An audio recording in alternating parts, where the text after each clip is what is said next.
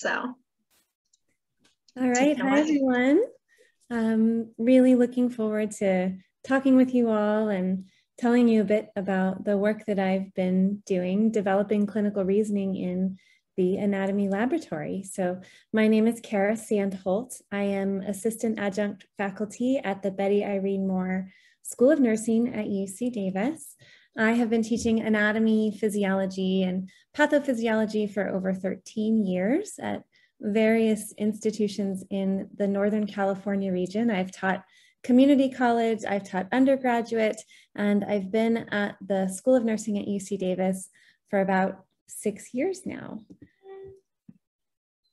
So what we will talk about today is how I've been using virtual anatomy and anatomy lab active learning sessions to encourage clinical reasoning for our students, which are physician assistant and nurse practitioner students. And I will also at the end, if we have time, outline some of the educational scholarship endeavors that I have started to explore the student experiences and perceptions of this newly developed clinical anatomy curriculum. So this is a photograph of one of our groups of students a few years ago. This was actually what we used to call Aloha Thursdays. Of course, this was pre-COVID. We had a number of members of this cohort that were from Hawaii. And so that particular year, they started Aloha Thursdays, and we all used to wear our Aloha shirts. So this is our group. This is our nurse practitioner and physician assistant class. We have a class of about 75 to 85 students in any given cohort. It is a 27-month clinical program for our physician assistants and a little bit shorter for our nurse practitioners. They work together in diverse and interprofessional coursework, where we have 1 year of didactic coursework and a second year of clinical rotations in the program. My teaching is focused in the first year because being a scientist, I help them with their anatomy, physiology, and pathophysiology, and we integrate it through their primary care medicine course in the first year of their program. So I teach this 4-quarter series with a faculty team. It's a 1-year series. Myself and my teaching partner put together the anatomy, physiology, and basic sciences pathophysiology connections that outline the foundations for the course. And then we have other instructors that teach primary care medicine, clinical assessment, diagnosis, weave throughout the course as well. So it's very important to us as we teach this course that all of the basic sciences are applied to the medicine they're learning. The students are taking the medicine at the same time, and so they have a tendency to ignore the basic sciences that don't directly relate to the medicine that they're learning. Much of this has already been taken in prerequisites, so we have to remember our principles of adult learning and make sure it's applied for them so they really see where it's important. And we have a patient-centered focus at UC Davis. When I was developing this curriculum, I had pretty much no budget, zero budget, actually. So when I joined the School of Nursing, there wasn't a lot of buy-in for doing anatomy labs or cadaver labs. I was also teaching in the gross anatomy course at the medical school and doing a lot of dissection with the medical program. And of course, you know, having taught anatomy for years, I really felt that it was important to integrate anatomy learning in the cadaver lab into what we were learning into our medicine course. For some physician assistant programs, it's very common for them to be in the lab. For nurse practitioner programs, it's not common at all. So I had no budget for developing lab sessions. And I also had very limited time and a big class size, 85 students. So it's not a small ask to develop lab sessions for a group of 85, but you can see actually that we're very well supported in our program for active learning. So this is us in the classroom doing a pathophysiology activity where we do a lot of small group and a lot of engaged active learning during our course. So the courses are run very well. It's just that we didn't have a lot of anatomy lab integrated into the course. So I wanted to make sure that it fit. I wanted to make sure that it wasn't too expensive. And I also had to work on getting laboratory access for our courses. So my solution was, instead of doing trying to get this program to develop a full new anatomy lab dissection program, my solution was to use a combination of virtual anatomy and small group lab sessions. So I began developing virtual anatomy modules, currently using visible body for those, and to integrate them into the lab sessions. So we could have shorter periods of time in the lab, knowing that students were prepared for the lab with all of the resources and the visible body modules that we gave them before the lab. So of course, in addition to that, I made sure to create some assessment and evaluation to see how the program was going. So this is what the curriculum looks like now. We're in the 4th year of this curriculum. So what I did was I created a set of pre-recorded lectures and activities. The reason for the pre-recording of lectures and activities was that so we had flexibility to integrate this within the medicine course and to deliver them in an asynchronous manner so that students who had recently taken their anatomy prerequisites can zoom through them pretty quickly. They just learned it maybe a couple of years ago, they're fresh out of undergrad, and they get through them pretty quick. Other students, some of our nurse practitioner students, some of our older PA students, it's been 15 years, sometimes 20 years since they've taken their prerequisite anatomy, and they might need to spend a little bit more time on the pre-recorded lectures and activities, go through them a little bit more slowly, really renewing their knowledge of anatomy. So I like the pre-recorded format for that. So I created those. I also created a laboratory guide with highlighted clinical applications, and I used both our anatomy and physiology textbooks and the virtual anatomy modules in visible body to create this lab guide. So basically what I do is I go through visible body. I really like the anatomy and physiology modules in visible body. The students can kind of self-pace through them, read them kind of like an interactive textbook, push through, click through each of the anatomical structures and read as they go along. And so what I'll do is I actually go through them myself. And as I'm going through them, I create a laboratory guide. And as I create that laboratory guide, it's just a Word document, really. It ends up being about 10 pages for each lab. I also highlight clinical applications throughout. So if you've all seen the Moore anatomy textbook that's really common in medical schools and PA schools, it's kind of similar to their blue box clinical application. So they go through some anatomical structures, and then we talk about why those anatomical structures are important clinically, some of the highlighted clinical applications. So as the students are reading their laboratory guide, they can read why these structures are important for their clinical study. At the end, after they've watched the lectures, read the guide, hopefully read the guide, done the visible body modules, then I give them a quiz, and we use Canvas, which I'm happy to talk to any of you all about how we integrated all of this in Canvas, but I create a quiz in Canvas for them to check their knowledge on the pre-lab assignments. So all of these I would consider to be preparation for the lab, getting their foundational knowledge down. And then I bring them into the lab at the end of that particular unit. In that lab, we spend about an hour. We have small groups. I found that around a cadaver table, about 12 students is about the maximum number of students I'd like to have around the table. That's, you know, sort of fits well around. We can see all the structures that way and we're not too crowded. Of course, now with social distancing guidelines, that's going to vary. But we have about 12 students per hour, which means, I guess if you guys do the math, on a given day for these, I'm in the lab for about 6 hours straight. That's okay. It's a tiring day for me, but the students are only in there for an hour each. It's about an hour for the small group lab sessions. I rotate them through the lab. And the way that I run these sessions is in a Q&A format. So being that these students are very experienced clinically, they have a lot to bring to the table.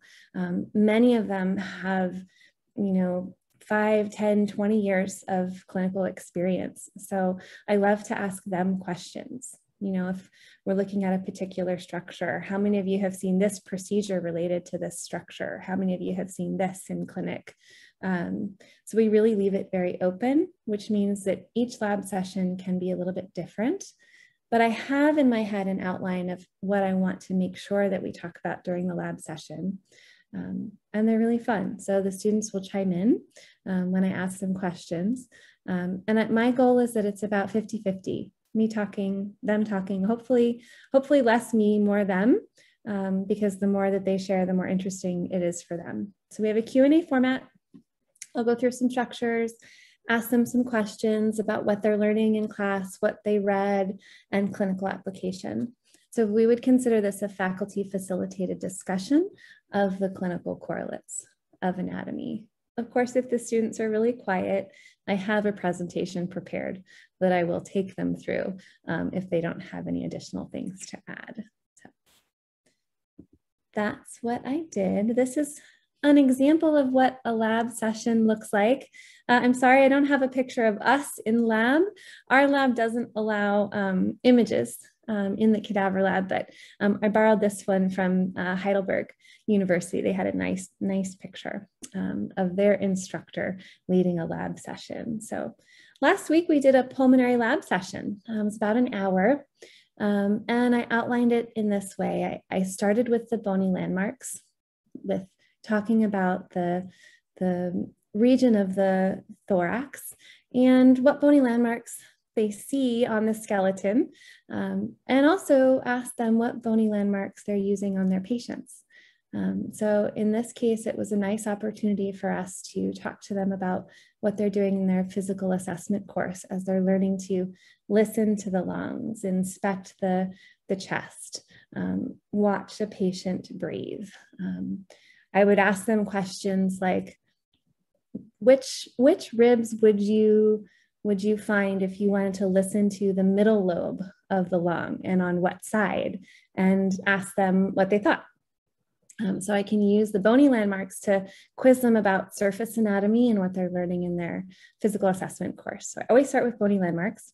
The next thing I do is then go to the donor and look at the chest wall and look at the muscles. So we looked at the muscles of inspiration and expiration, and we talked about things like, okay, let's think about a barrel chest, and when you would see the chest, the diaphragm look more flattened. We talk about the diaphragm muscle and how it's innervated, and why that might look different on a chest x-ray for a patient who, say, has a hyperinflation of the lungs because of COPD. So we quiz them on something like that. And the cool thing about being in the lab is that, you know, we can actually have the students then feel the diaphragm, look under the diaphragm for the various landmarks they would be seeing on chest x-ray, go through it that way. So anyway, you guys get the point. We do innervation, and then much of this lab I spent on lung structure, talking them through the lower respiratory tract and all the things that they have been learning in class. And this is where it gets really fun, because then we can start asking them about some of the patient conditions they've run into, questions that they might have that have come up in their primary care medicine lectures, anything like that. So that's a sample of a lab session.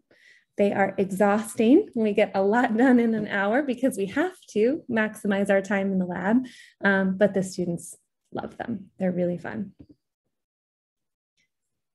So before I get into evaluation and assessment, I would love to open it up to any questions at this point about the curriculum that we've developed. Do we see any questions that anybody would like to ask? I'm happy to answer questions on the curriculum piece. Feel free to use the raise hand button, and I will unmute you.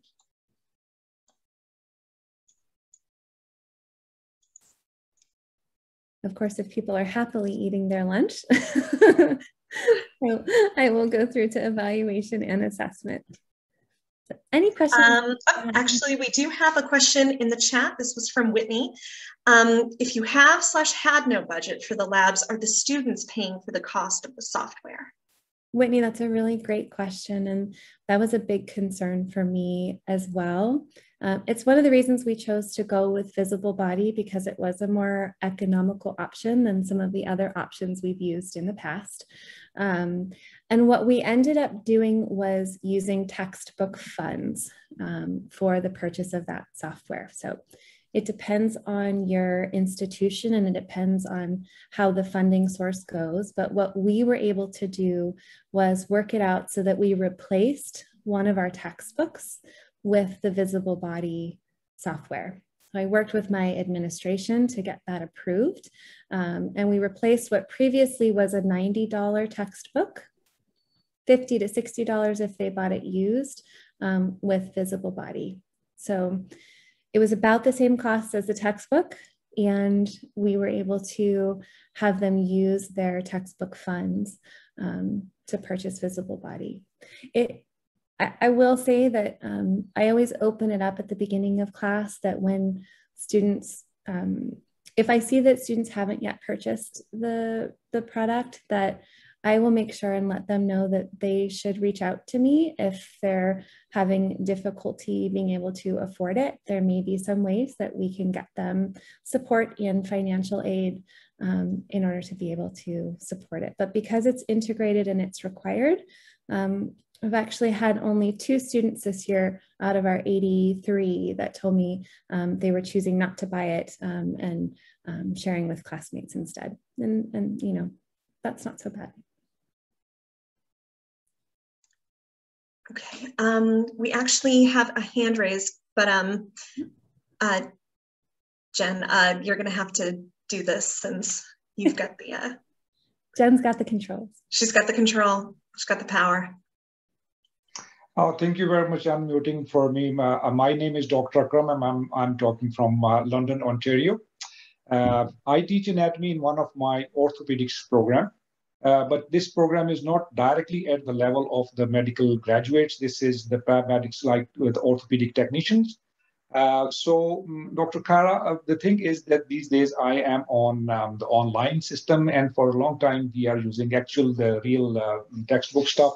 But I am quite interested in this technology. So my question was only by that, but up till now, I have to go and fight tooth and nails with the administration to get these in. You know what I mean? I have to struggle very hard to get for every student and change with their curriculum. Straight away, my question is there any free version which I can use as an instructor to demonstrate while I am teaching online to my students? And I am also dependent upon paying the money to the school. Which sometimes schools are difficult to, to talk into. I mean, I'll let the Visible Body team answer that as well, but I'll say from our side of things, one piece that has been really helpful is that our representative, Cara, who's here today, or 2 Caras, she actually was able to work with our library and our university library last year, partly because of COVID, but also partly because there were other departments that were interested in Visible Body. Our university library actually purchased Visible Body for access to all of our students.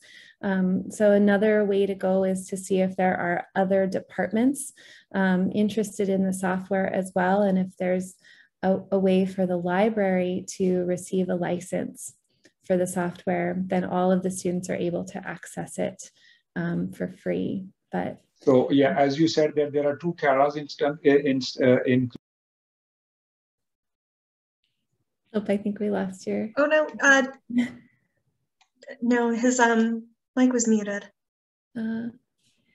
So in terms of free software, I think the Visible Body team. Would you guys like to answer that question? Cara with a K. Do you want to take that one? Yes, I would be happy to. So we can always work with libraries to start a free trial. And then we do offer access to the apps themselves or also courseware. And we have a variety of different pricing options. So if you're interested, I encourage you can say something in the chat here and I can connect you with your rep if it's not me. Or we can always, we can have reps reach out to you as well. So yes, just let us know.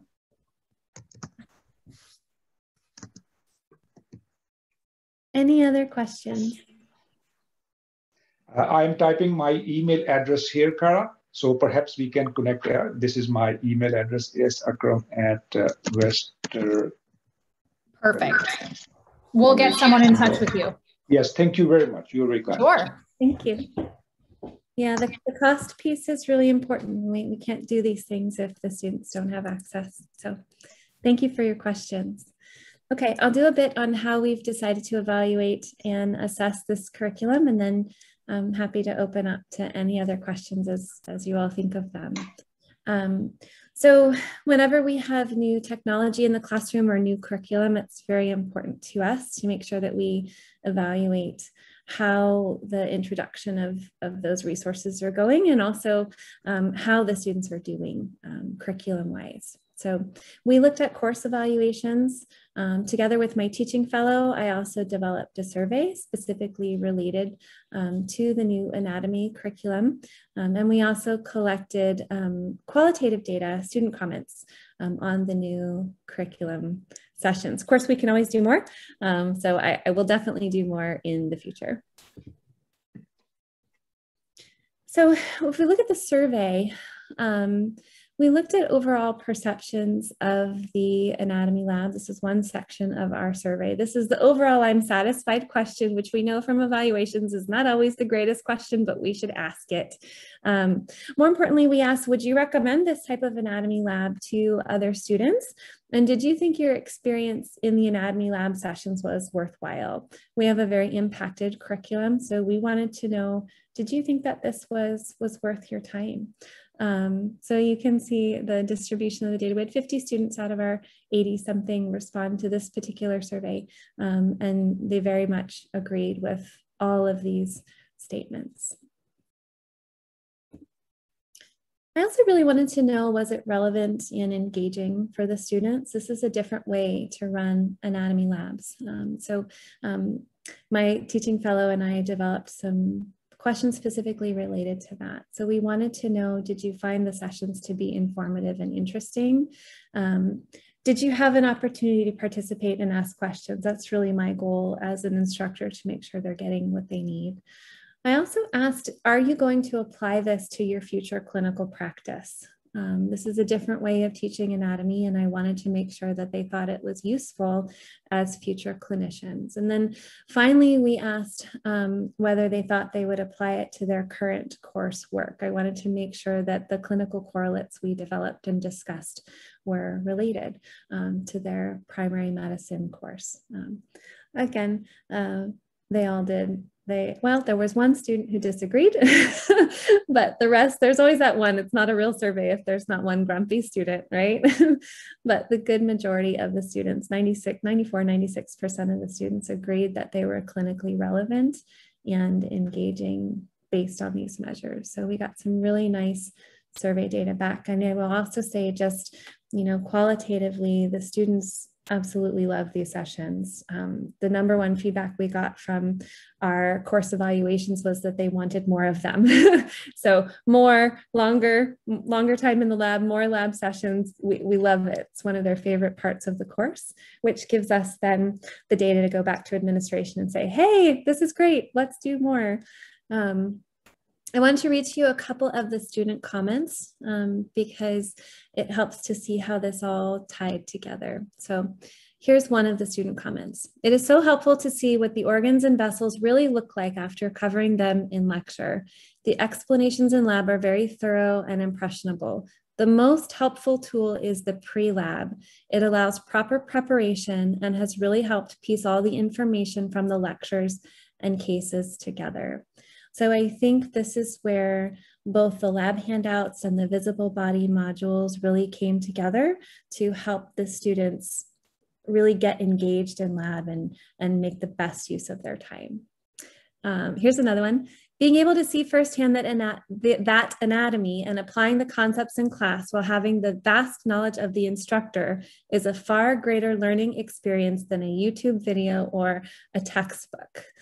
Well, guys, if we beat YouTube, I think we've done our jobs, right? So that makes me happy. If students are not going to YouTube, then I know I've given them what they needed. And then the last one, these past few anatomy labs have been so vital in applying what we are learning in the classroom to a real life tangible example. When learning about certain body parts that I have never seen up close, I have gained such a greater understanding of its anatomy and physiology as I get the chance to palpate, hold it, and inspect it up close. It's a great hands-on lesson. So they really enjoyed these labs, even though they were very short. This curriculum is working really well for our students, and partly I think because of the preparation and the work that goes into putting the whole picture together. So, okay, that is it. Some acknowledgements. There is my email. I'm very happy to share curriculum. I love sharing curriculum with other instructors. If you guys would like to see any of the handouts or quizzes or anything that we created, happy to share. Please feel free to reach out to me, and I'll take any other questions.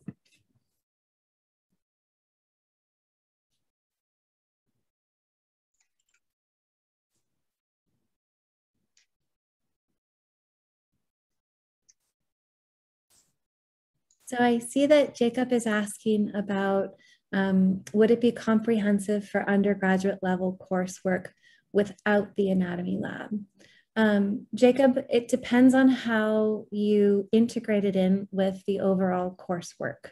I think the important piece is putting the whole picture together. So last year during COVID, our lab was closed. So we couldn't go into the cadaver lab. So all we had was our online lectures, our activities, and our visible body along with the quizzes. Students did very well with that.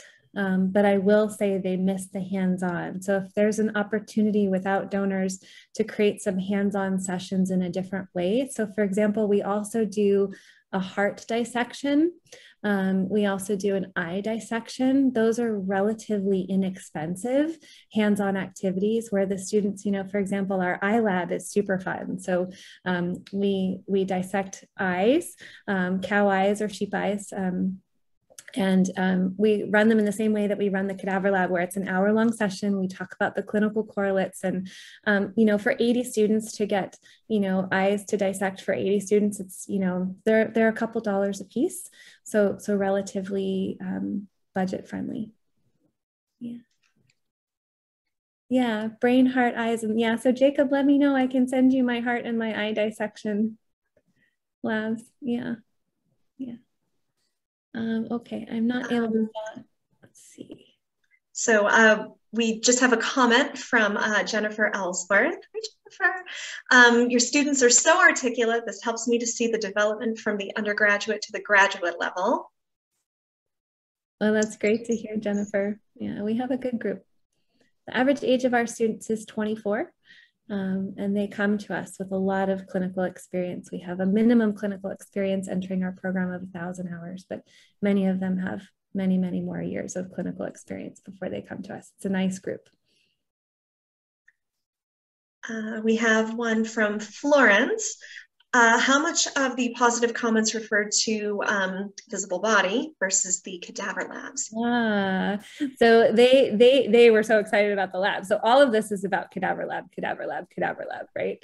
The visible body and the stuff they do prior to the lab sneaks in there, right? They don't think about what they're watching and reading. But that's a great question, Florence. And actually just today, I sent out a survey on resource utilization. So we have a curriculum and technology team at UC Davis that we really evaluate when we have new technologies. So actually just today I sent out a survey to the students specifically asking about the new resources that we're using, including visible body. So, okay, you guys will have to invite me back and I'll share the results specifically about visible body. And if you'd like to see that evaluation that we developed for visible body, we did it in the context of other resources that they're using, because I don't think you can just ask about visible body without asking things like, well, do you tend to use the textbooks? Do you tend to use other media resources? How do you feel about technology? So we did actually ask specifically about those things as well. So, yeah. By the way, I use Qualtrics for my surveys. I don't know what you all are using to survey your students. I like to create my own in Qualtrics so that we can tailor those surveys to, what we want to know. We have a question from Jennifer this time. Do you use the visible body testing tool? I am not using the visible body testing tool. I'm sorry, Cara, cover your ears. We made the choice. You're killing me, Cara, killing me. We use other technologies in the classroom, and we do the same thing. So we also use osmosis and some other technologies. We choose actually to do Canvas quizzes specifically for the visible body, because we have so many different technologies that our students are using. To ask them to go and take quizzes on all of the different pieces that we're using, just in terms of cognitive load, we decided that our quizzing will be in Canvas.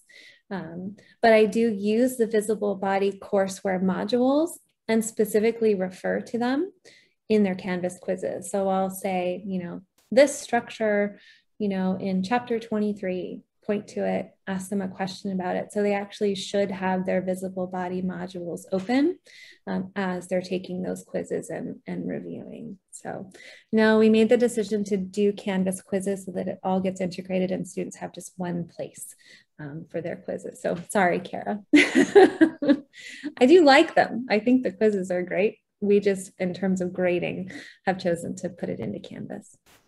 Yeah.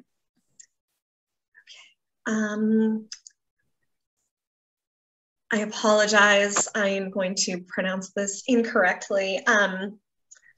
Is it Sergey or Sergey? Sorry. Is there any way for you to demonstrate what the students see? Oh, demonstrate what they see in visible body?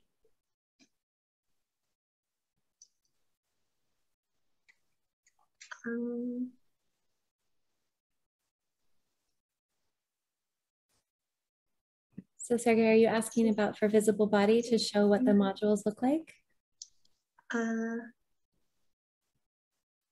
do you want to unmute his mic? Sure. Serge. Yes, hi. Hey. No, Sorry. Okay. Listen, you didn't do as bad as some people do. For some reason, it's a pretty straightforward name, but people like maybe it's too simple. But anyway, no, I was just curious. Is there any way for us in the audience to see what the student sees when they're doing a virtual dissection? Mm-hmm. Mm-hmm. I will leave that to the visible body team. Would you guys like to show them virtual dissection, or will they have future webinars where they can view that? Sure. Let me open up my courseware and go into. I've got it open, Courtney. Oh, good. Then if you want me to share, I can. I don't know if there's anything in particular that you want me to, Cara, maybe if there's stuff that you want me to particularly highlight. Let's see if I can get to the right screen here. So Serge, I'll tell you that there's many different apps for visible body. So it depends on what you need for your courses. What we use in our course is the anatomy and physiology app the most. But if you want to look at dissection, then that would be the Human Anatomy Atlas. So Cara, if you want to show them the anatomy and physiology, and he's interested in skeletal muscles, we could pull open the skeletal muscle part. Sure. What I like about the anatomy and physiology app is that it's very easy for the students to go one by one through the structures. They're already labeled, so I don't have to go in and create a bunch of new labels myself. I have very little time and bandwidth for creating things from zero. These are already pre-packaged. So, you know, let's see, Cara, if you click on the axial and appendicular skeleton, that one would be good. So when you look at it on the left-hand side, you'll see they can read the description and they can click on a structure and the structure gets highlighted in blue.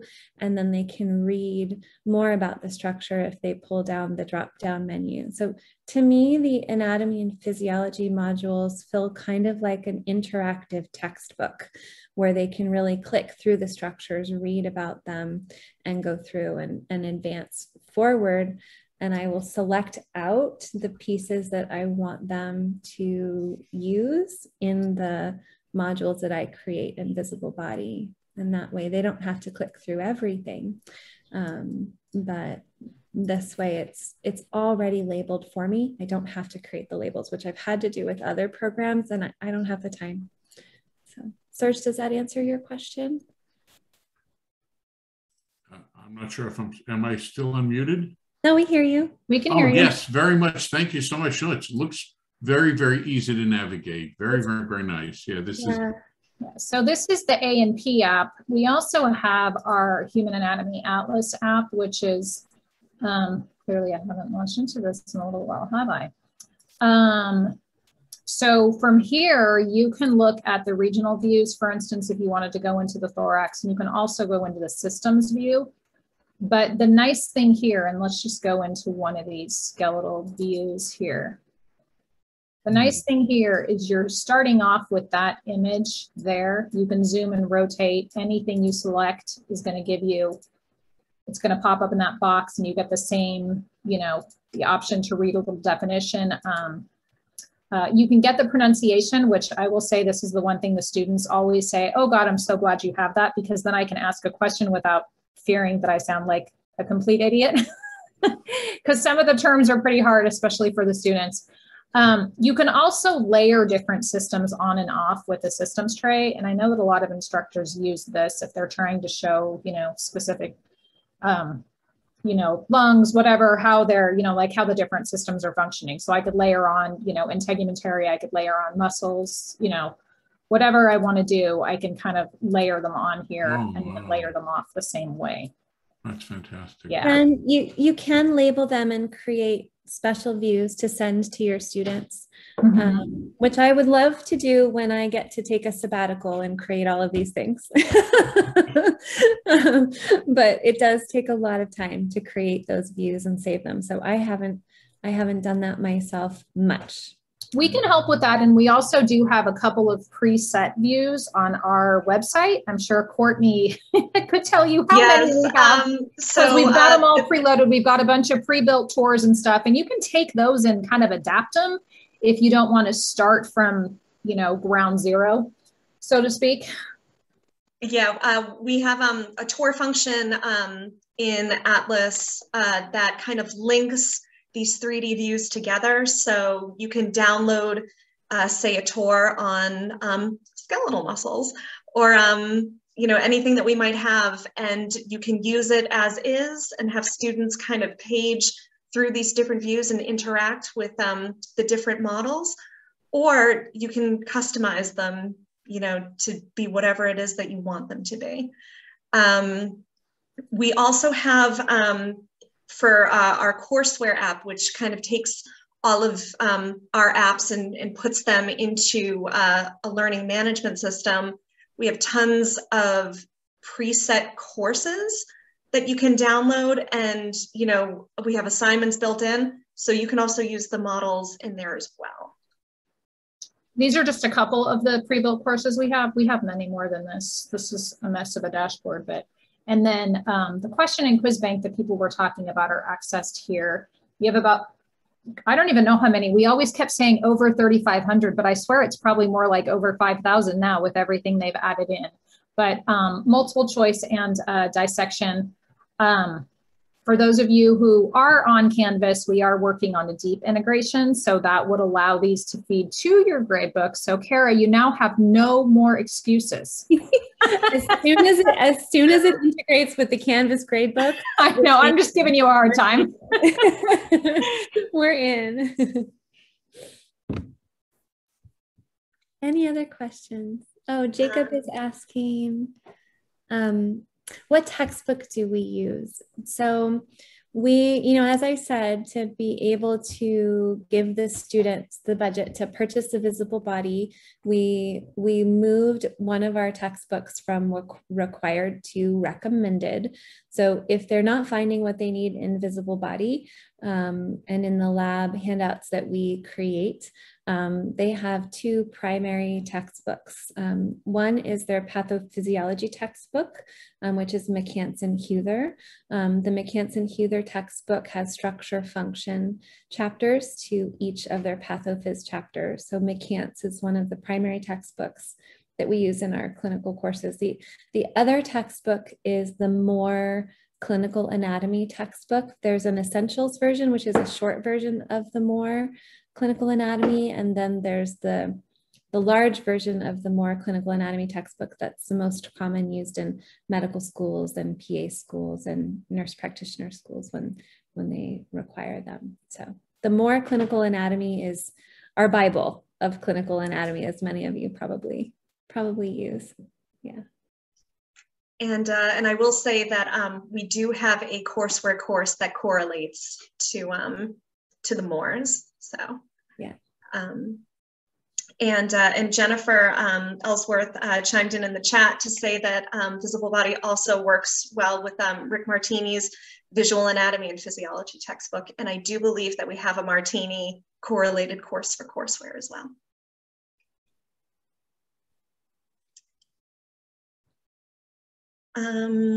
So we have a question from Katie. My library pays for subscription to the Human Anatomy Atlas 2017 version. I'm trying to make things more interactive and utilize the Atlas more with my students. Is the courseware app an additional cost? So I'm going to let Cara with a K actually answer that question. Cost, you can either pass it on to the students, or we do have institutional pricing as well. The nice thing about courseware is that it includes access to all of the apps, and the students do still get the mobile download, which is great for studying on the go, but it also is going to integrate all that quizzing and other stuff that we talked about for like assignability and stuff. I can have your rep get in contact with you, Katie, if you want some options.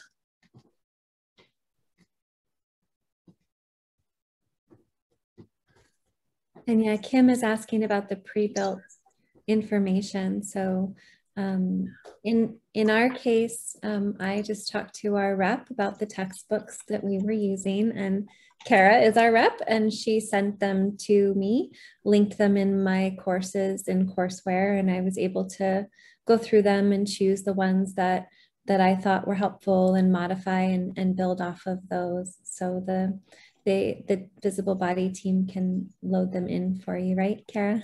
Yes, so we can definitely do that. I did want to point out, if you go to your My Courses page and you click on this pre-made courses link in the top right-hand corner, we've got some of them on this link, but I will say that this is not all of them. So you can kind of look by what you're teaching here. This is not all of them though. So your best bet is to, reach out to your rep, or if you want to comment here or say it here, I can definitely reach out and have them send it to you as well. Because like I said, this is not all of them. This is probably only not even a quarter of the ones we have, I would guess.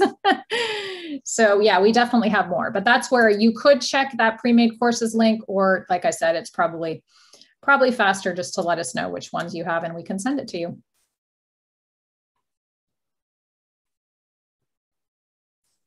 So Jacob is asking about the timeline for deep integration for Canvas. Yes, that is in the works right now. We are hoping to have it for spring term is the last I heard. Jennifer, if you have any other updates, let me know, but that's the last that I've been told on that one. Right, that is the latest I've heard too. Okay.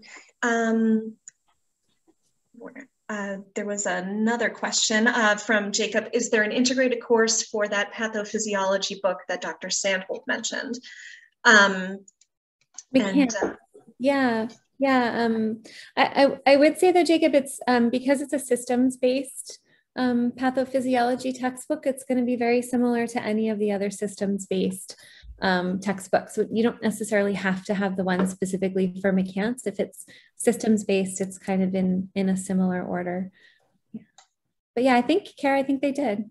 Yeah. What was the name of the book that you used, Cara? I missed that, and I will send it. McCann? Mm-hmm. Okay, yeah, I can send that to you, Jacob.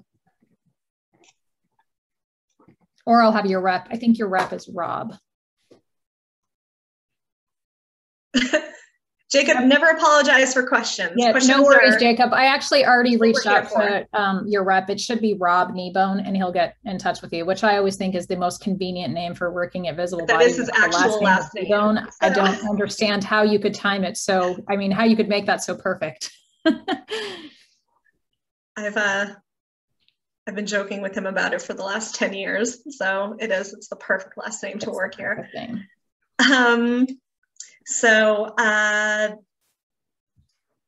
There was a question, I just lost it, from Serge. Am I correct in assuming that the visible body is strictly for clinical anatomy and does not include physiology? We definitely have physiology.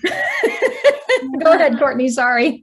No, we have a lot of physiology content in across a few of our apps. We have physiology and pathology, which is one of our newer apps. So that basically combines normal anatomy and physiology with common conditions, diseases, and 3D models of some of those common conditions that students can then kind of compare with the normal anatomy.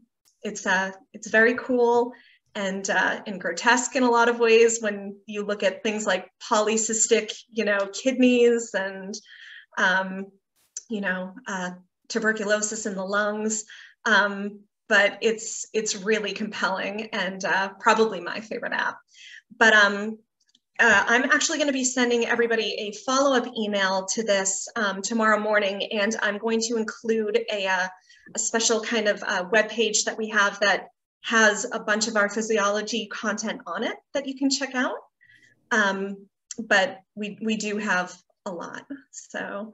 And we use it because our course is integrated anatomy, physiology, and pathophysiology. So it's one of the reasons we like the A&P app for Visible Body, because it has nice little physiology videos kind of in between the anatomy modules, which are really nicely done videos. And sometimes they're introduction, sometimes they're partway through. So, for example, for the respiratory system, they have inspiration and expiration, and that kind of physiology videos are integrated through.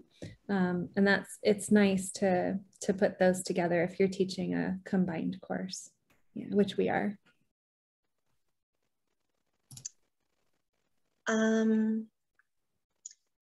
Sarfraz, Chantal will probably forward you to your rep, who I actually believe is Matt Smars.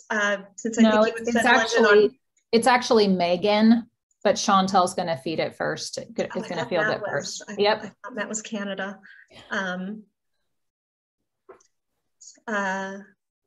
So you will be forwarded to the right person. And we have one from Margaret. Will you ever put all of the histology slides in one place? It would be easier to navigate. That is a really good question that I can pass on to our development team as an improvement that we might be able to do down the road. As of right now, all of those slides are set up by system. So, but having them all in one place, I think you might be onto something. So I will definitely pass that along. Actually, I'm going to write it down so I don't forget. I've got it if that's okay. Awesome.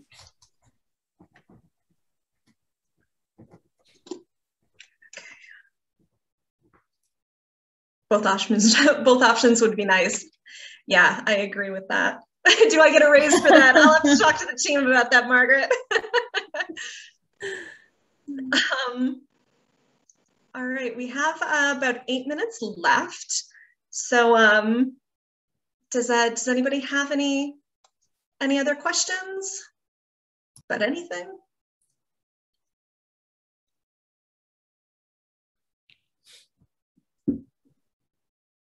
Well, it's very nice to meet you all. I'm glad we got a chance to share our curriculum. And as I said, please do feel free to reach out if you have any questions. Margaret, I haven't used the cadaver views. If we were extending and if our anatomy lab had stayed closed again this year, I would certainly have considered adding it. But we got really lucky and we're able to get back into the lab in small groups. So not yet. Yeah.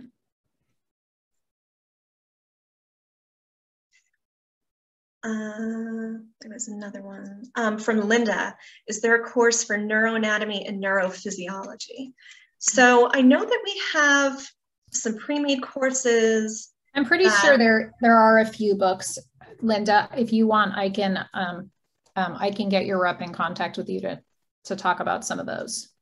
I know that we have, and I'm probably going to pronounce this name wrong as well. I think it's Cycle, S-E-I-K-E-L. It's anatomy and physiology for speech, language, and hearing, I think. And we have a correlation for that, but we can also build a course for whatever it is that you need. So we'll have somebody reach out to you, Linda. Writing that one down too. Yeah, I have it down too, Courtney. So awesome. Everybody's so far ahead of me.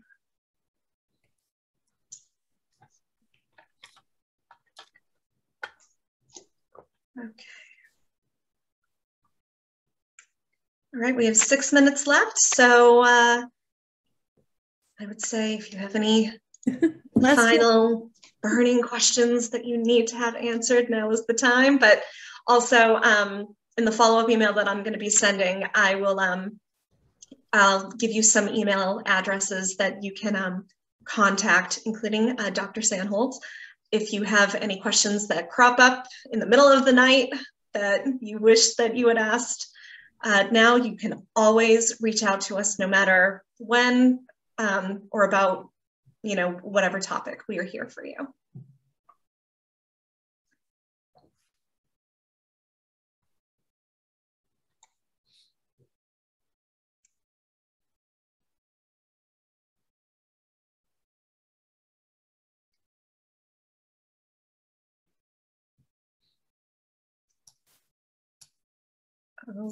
Okay, I think we can bring that to a swift close. So from Margaret, my rep reached out to me during an App State football game. You're welcome. But thank you all for joining us this afternoon, and a special thank you to Dr. Sandholdt. This was an amazing presentation, and you guys had